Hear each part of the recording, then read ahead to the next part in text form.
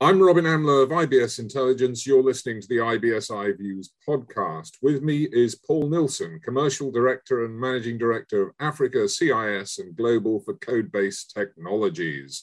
We are talking about the rising adoption of software as a service in Africa. So, Paul, what are the trends you're seeing? There's basically four sectors. The first one, obviously, being your neobanks, challenger banks that are coming in. Obviously, Africa has seen some of the successes of the Revoluts, the Tinkoffs. Everybody's expecting big things from Zand because they're looking outside of pure retail and going also into the corporate side. So a lot of interest on the African continent around that. A lot of people in most countries in Africa, you have these neobanks that have started applying to the reserve banks for licenses. Unfortunately, these are taking some time, but they're out there, they're talking, they're getting these licenses, they're coming to us and saying, how can we help? They're not interested in infrastructure. They're not interested in running the software. They want to outsource all of that. They just want to focus on their business. So neobanks, challenger banks, a big one. The next one, your fintech disruptors, people taking advantage of bringing in lending schemes, which is huge since it's always been big in Africa. But since COVID, I think it's been even more of a requirement for individuals. So a lot of disruptors bringing that in. Remittances, international remittances or across the continent is another big one. Then, of course, you've got all those organizations or entities trying to drive financial inclusion, trying to find a true economy of scale, multi-entity SaaS deployment where you can get these rural entities that don't have access to the technology on board, and then obviously provide it in such a way that the person you're trying to financially include is not feeling the pinch, but being able to come into the financial sector and start transacting, which is your first step to move them out of poverty. And then finally, the fourth one is your legacy banks that have now seen. And I think this is very much the same as the mobile network operator boom that we experienced in Africa some 15 years ago, where the banks were going to the central banks and saying, oh, you've got to help us. You've got to stop these guys coming into the market because they're stealing our business. Nothing happened because the central banks enjoyed the way they were including and banking more people. I say that in inverted commas. So now the banks through COVID have seen branch banking is not that great. I definitely need to make the next step, moving into a digital arm of my bank. So a lot of the calls that we're getting now are from legacy banks saying, can you help us the way you've helped your other customers in opening up a digital arm of our bank so that we can start grabbing that market and not potentially going to lose more market share as your neobanks and other players start coming into the market. So those are the trends we're seeing across Africa. A lot of excitement and great time for us. It sounds almost from what you're saying that there's a completely blank sheet of paper in front of you and the market opportunities are huge.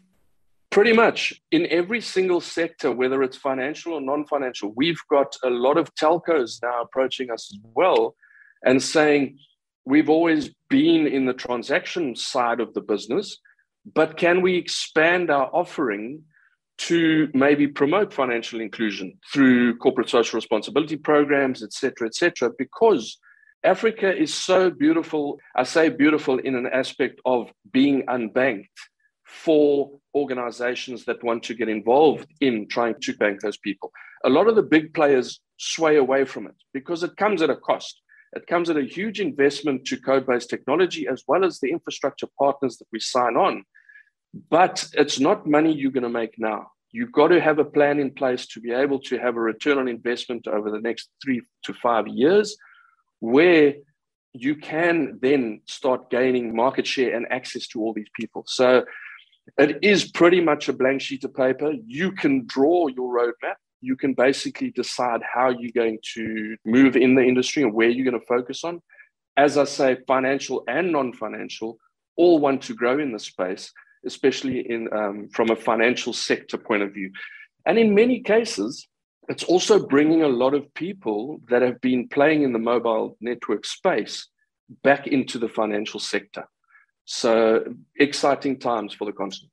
Is the infrastructure actually robust enough to be able to cope?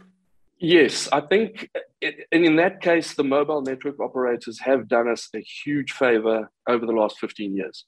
So you've got the likes of these mobile network operators across the continent that have rolled out Wi-Fi. A lot of them have gone into the fiber as well, the LTE. So they've made these communications a lot easier.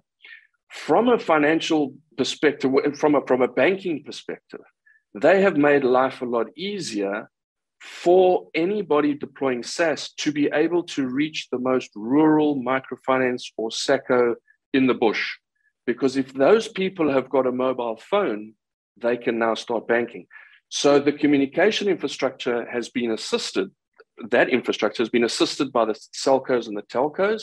And then, of course, we see big drives from Oracle, Google, Microsoft, AWS, all these guys coming into niche markets. Obviously, they're taking the top technology sectors within the continent, being Nigeria, Kenya, South Africa, and that. And they're focusing, deploying cloud there, and then they're moving. It'll eventually go across the continent, but wherever there is cloud, we're taking full advantage of that and deploying our technology in the continent on the cloud and making it available. So yes, again, from an infrastructure perspective, banks don't need to worry about that anymore. Previously, the IT departments have been controlling the bank and their growth.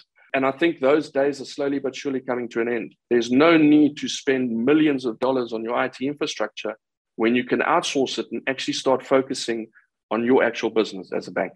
Well, I was about to say that it does mean that a bank has a great weight lifted off its shoulders in terms of managing technology and can focus on delivering its business to its customers. Absolutely. And we're seeing that a lot of the business people within the banks are now starting to stand up and saying, but wait a minute, especially when it comes to a discussion of going in or moving into the digital realm. So I don't have to rip and replace my core banking system. All I have to do is open up a digital arm, which is the front end, on top of my existing infrastructure and run that. And it can also come from the cloud. It can be locally hosted in a data center. So you can actually localize your deployments when it comes to regulatory issues in certain countries. You can actually now have a wider choice of saying, how do I actually want to approach this and who I'm going to use as my SaaS partner?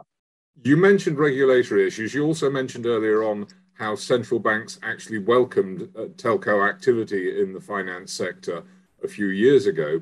Are there any regulatory issues that we need to be concerned about? Are there significant differences country to country?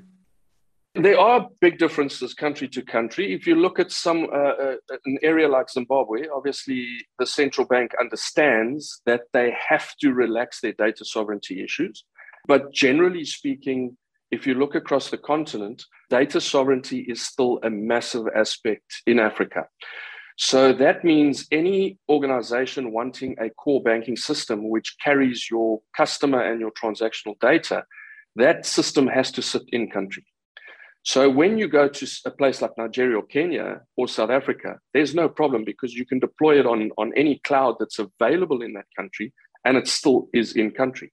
But in any other country that we're partnering with our partners now from an infrastructure perspective, we go with guys that have already got locally hosted data centers, and we can actually deploy it there to adhere to these data sovereignty laws.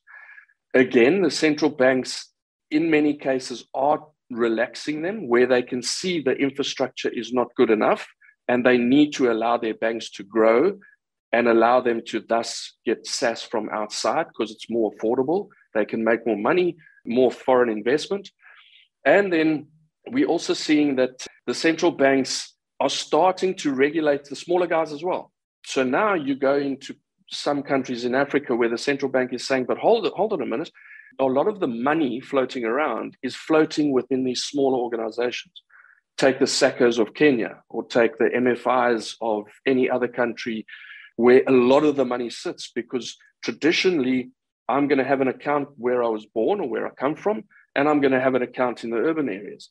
So the smaller rural entities have a lot of cash available because they naturally have accounts growing all the time. And the regulators are saying, I need to start regulating you. But if I start regulating you, you need to adhere to data sovereignty laws, which in turn is going to mean you need to bring your cause within the country. That means if you are currently on a SaaS, you need to now get a localized SaaS. So there are those things that people need to consider and need to understand when coming into the African market. And that's why Codebase is committed to investing in specific countries to actually take the SaaS into the country and allow everybody within those countries to enjoy the economies of scale and be able to grow financially and bank the unbanked. Well, I was going to ask you to go into detail about the localization of solutions, but I think you kind of covered that in the answer you've just given. So let me press fast forward. You've talked about this huge opportunity. What does the shape of the market look like in 5 years' time? What do you think the evolution of SaaS is going to show us in the marketplaces in Africa? I think you're going to find that the percentage of banks or financial institutions as a whole that are deployed on SaaS is going to be so much larger. I don't think in 5 years' time you'll have a lot of your big fives in each country. So your larger banks, I don't think within 5 years they'll be able to turn the ship because their ships turn so slowly. I think they will definitely deploy certain modules and applications that they bring in now, the newer additions, they will start deploying on SaaS. But to change their entire system onto SaaS, I think is probably going to take a bit longer than that. I would hope that they keep an eye out, so they look outside the box, because a lot of your smaller entities, your microfinance entities, your SACCOs, your credit unions, a lot of those guys don't have to start back where the big banks started. They can jump immediately onto SaaS. And with that, my hope is that the larger entities start moving a lot quicker into that realm and start focusing on the true business where it is.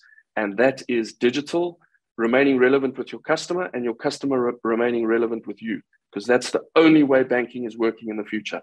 If we look at it from a generation perspective, the new customers coming on board now, your 25-year-olds are Gen Zs. So your Gen Zs, I think this year are sitting between 7 years old and 25 years old. Those are your new customers. Those are the people coming out of varsity, getting a job, wanting a bank account. Those people have got 8 seconds attention span, according to some of the studies that have been put out. If the big banks are not steering their ship fast enough into the digital realm, they're going to lose a lot of the new customers. Paul Nilsson of Codebase Technologies, thank you very much.